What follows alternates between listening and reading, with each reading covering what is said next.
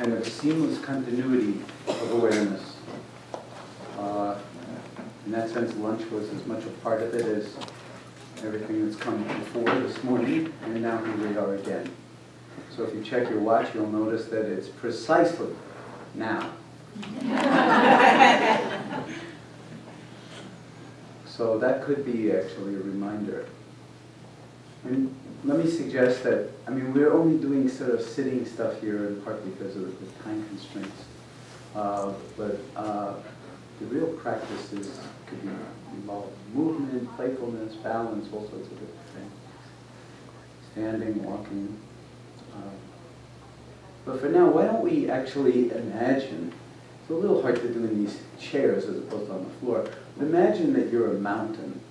You're rooted to the chair and really elevating right out of the base of the rock, of the solidity of your being, and the floor and the earth, right up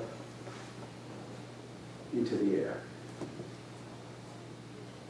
And so we have this very stable base and this lofty peak and the profile of the sides that's uniquely you. And you care to, with the eyes closed, in your mind's eye, picturing a mountain. Maybe one that you love and have climbed, or one that you have seen in photographs.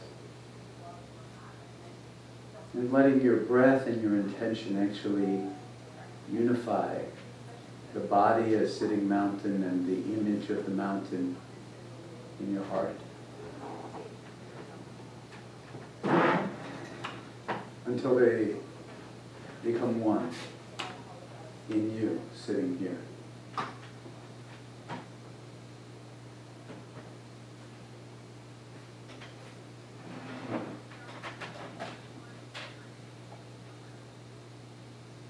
Mountains are very, very good at sitting.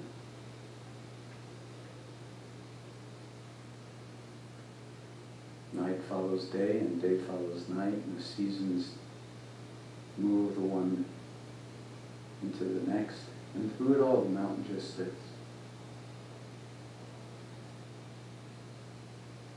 Through all kinds of atmospheric conditions, and turmoil and weather patterns, and snow and ice and rain and sleet and hail, and sun and warmth and water flowing, and birds chirping, and flowers blooming.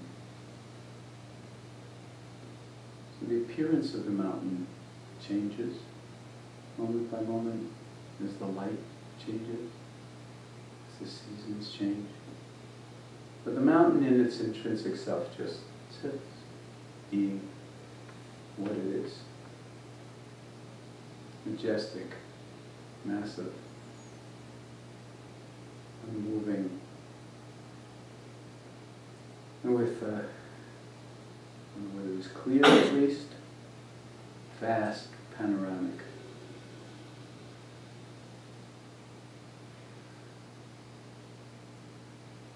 Perspective. So settling now into a sense of the body as a whole, mountain-like city.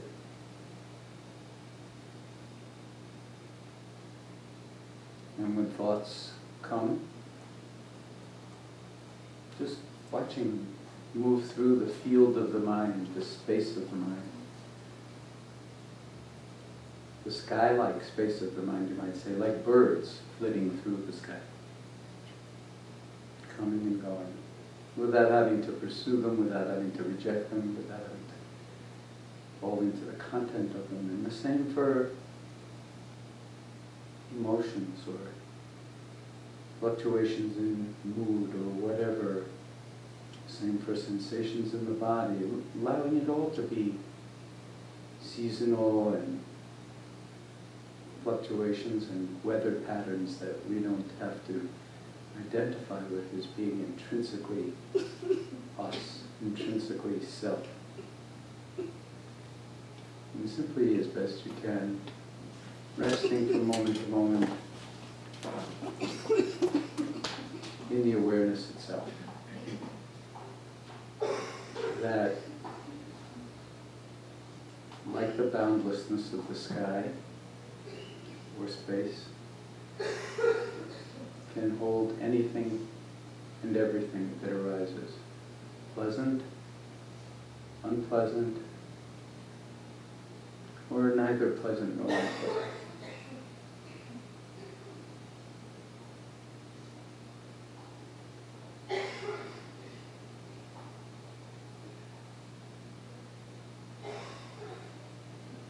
And so taking up residence or playing with it, he's taking up fully embodied mountain-like residence in the only moment we ever actually have.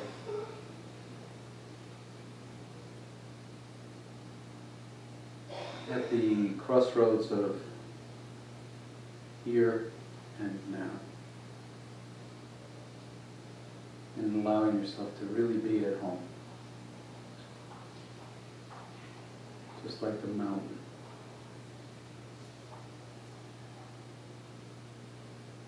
Totally here. Fully awake.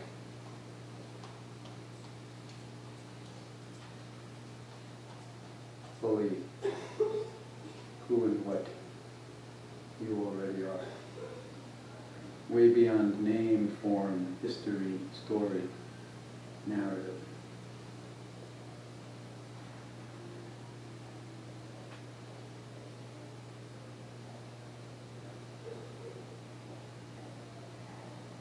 Just this.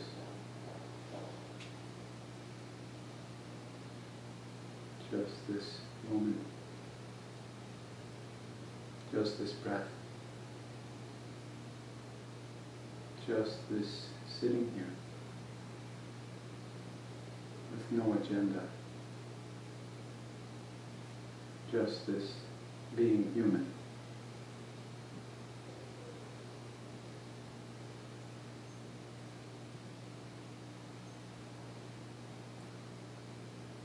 Just this being human.